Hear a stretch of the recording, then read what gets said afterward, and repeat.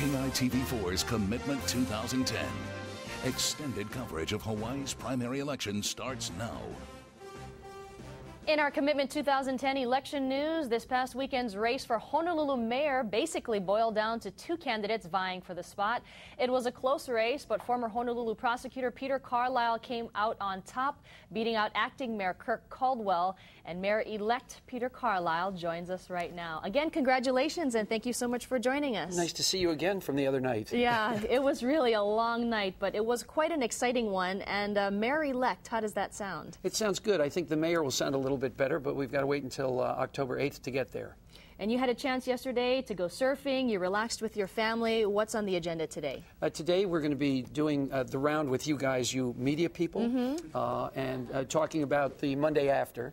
And then actually tomorrow, this afternoon, I'm going to be going over to City Hall to walk in, say hi, and see whether I can speak to some of the council members. And you already have a transition team in place, which is pretty typical for candidates. So can you talk more about that? Well, you need to put that all together so that you need to be able to start doing those things that you need to do to get ready. But the key to this is I hope it's going to be a very gentle transition. And because you have to, before you decide who you're going to have in what position, you really need to go and see who's there.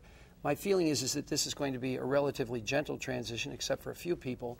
And that is because you have to give them a chance to live up to your expectations. You tell them what is expected of them. You ask them whether they're willing to accept that responsibility, to understand that change is going to be necessary, that it's coming, and then let them see whether they can adjust and do a good job of that. Some people don't ever get it. Other people do get it, because change is coming to City Hall, and it's coming now. Yeah, and that's what you said on Saturday night during your victory speech about the change. So what's the first thing that you will change as the Honolulu mayor? Well, I think the most important thing is to start with as much transparency as possible. Let's get the information out into the public as quickly as they can.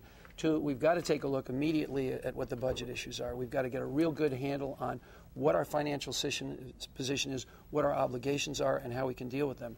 And then we've got to let everybody know that there's a process that you use when you're an executive, and that is you take a look at all the facts, you try and determine what they are. You don't go in with some preconceived notion. You hear the good for what is, the bad, and then what you do is you get experts if you need them, and then you make a decision. You tell people why you made that decision. They may not agree with it, but they'll understand why it was made. How involved do you think acting Mayor Kirk Caldwell will be in this transition process, and when do you plan to meet with him? I think that he'll be very much involved in it, and I plan to meet with him as soon as possible. You know what was interesting on our social media sites, Facebook and Twitter, people were commenting about the Honolulu's mayor's race. And after you won the election, some people said maybe he should consider hiring Kirk Caldwell or Panos Provodoros. Is that a consideration?